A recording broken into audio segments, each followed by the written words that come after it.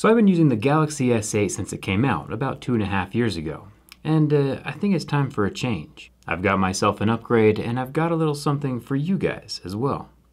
I think you'll like it. Let's get started.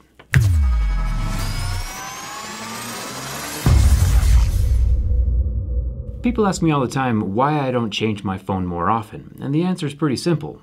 Phones haven't really changed a whole lot in the last 2.5 years. Yeah, small incremental upgrades with each new version of the phone, but nothing earth-shattering has occurred, nothing that warrants a $1,000 upgrade. This Galaxy S8 Plus still handles every app that I throw at it just fine. Funny story about the yellow coloring on the back of my phone. About a year ago, I tweeted that if Dbrand changed the very boringly named Carbon Yellow to Bulletproof Banana, I would skin my phone in it.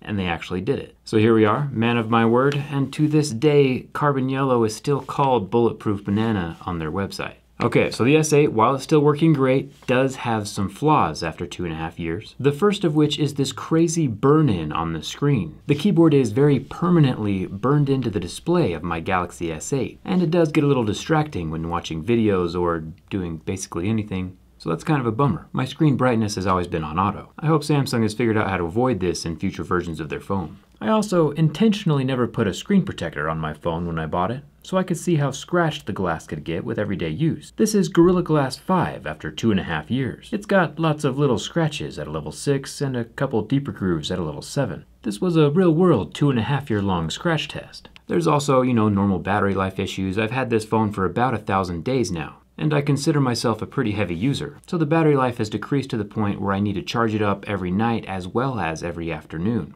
Not a big deal, I could replace my battery, but that would compromise the water resistance and I'm always around chargers, so I've just left it as is. The biggest issue I have is that my earpiece speaker is going out in the phone, and it's hard to hear people when on phone calls, and I don't really want to be that guy who's on speakerphone all the time. Yeah, I could fix any one of these hardware issues by just replacing a component, but while they are inconvenient, none of them are deal breakers all on their own. If I wasn't doing YouTube and my job wasn't all online doing emails, making videos, social media, and all that stuff, I would keep using my Galaxy S8 for a while longer. But since my phone is a tool for my job, I can justify getting a new one. I have gotten a lot of questions as to why I don't make my own device clear, since, clear is the best color. There are a few major downsides to modifying your own personal daily driver. The glass could crack, which is a very real possibility for someone who hasn't done it before. Glass is glass, and glass can break. There's also the losing your warranty thing, and more importantly, losing any water resistance that might come with the phone. That's the biggest thing. Since manufacturers aren't making transparent phones, I've been working on a way to get transparent phones to all of us while avoiding those pitfalls.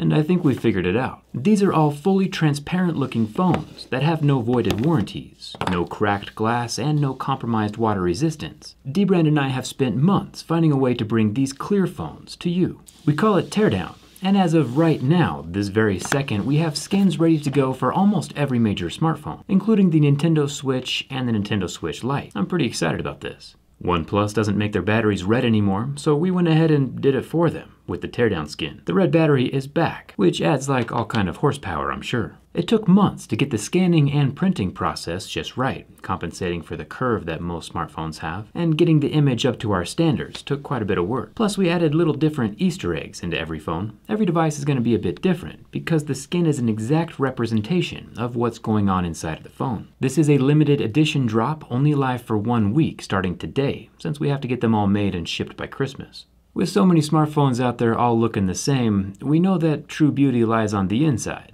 And now the insides are on the outsides. I have a skin covering my new Note 10 Plus as well. You can see here how there's a direct correlation between the speaker grill and the port on the outside of the phone, as well as the USB-C port with the bottom of the phone, the vibrator motor, the front earpiece, and even the camera unit. We had to buy some crazy cool machines to get this level of detail, and every skin is unique to the device that it's covering. If you're the type of person who always has a case on your phone, the teardown skins also work with the Dbrand grip, so you get the protection of a case while still showing off the insides. I decided to go with Samsung once again for my daily driver, not because they're the best, they probably aren't anymore. I'm just used to Samsung, and I mostly just wanted a bigger screen and the triple camera setup. So here we are. The grass isn't always greener on the other side though. I assumed all of my apps would just start working when I switched over to the new phone, but I can't for the life of me get my Gmail emails to come in automatically as soon as I receive them. I've tried everything, and it seems like a very weird flaw to have on a phone that costs $1,000. So a new phone isn't always the best phone. A clear phone, however, is the best phone, so go check out my new line of teardown skins at dbrand.com. It has all of the perks without any of the risk. Win-win. Hit that subscribe button if you haven't already. Thanks a ton for watching, and I'll see you around.